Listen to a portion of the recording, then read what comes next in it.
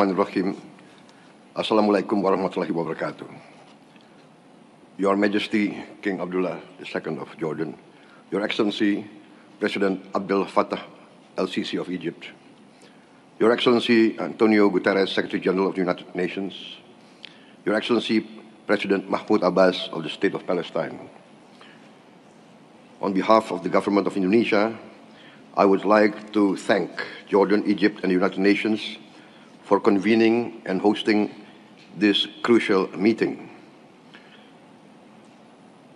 The government of Indonesia and the people of Indonesia express once again the strongest support for an independent and sovereign Palestine as the real solution to this conflict in Palestine and in Gaza.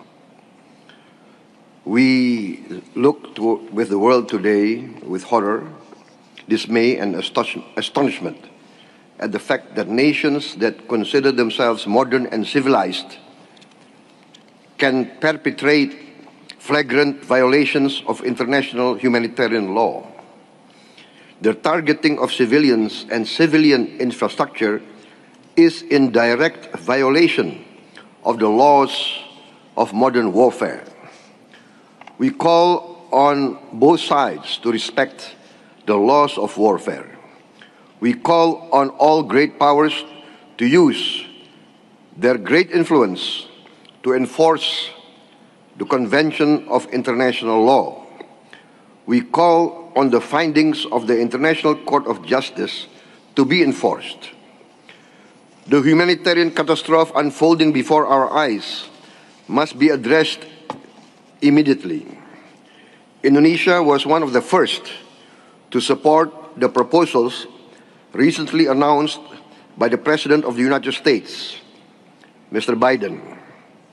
This calls for an immediate ceasefire and subsequent phases leading to a real and lasting solution to the Palestine issue.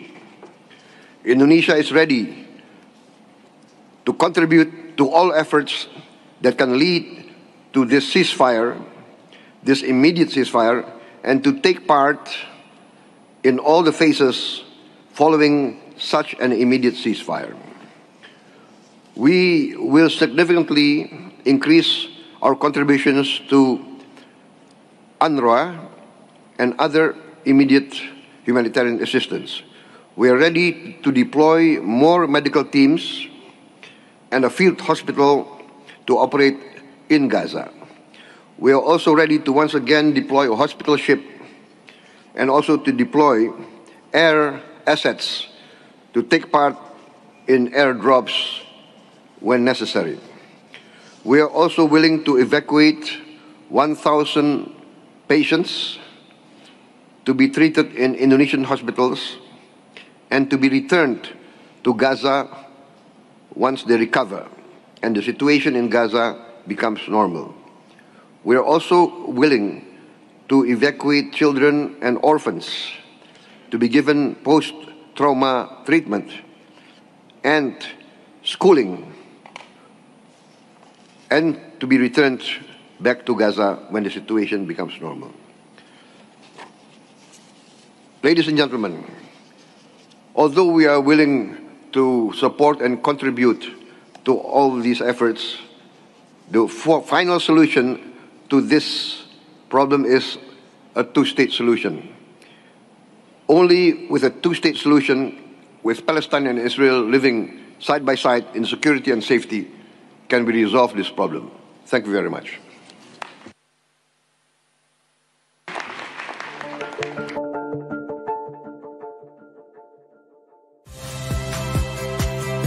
Saya masih tertarikan. Saksikan program-program Kompas TV melalui siaran digital, pay TV, dan media streaming lainnya. Kompas TV, independen, terpercaya.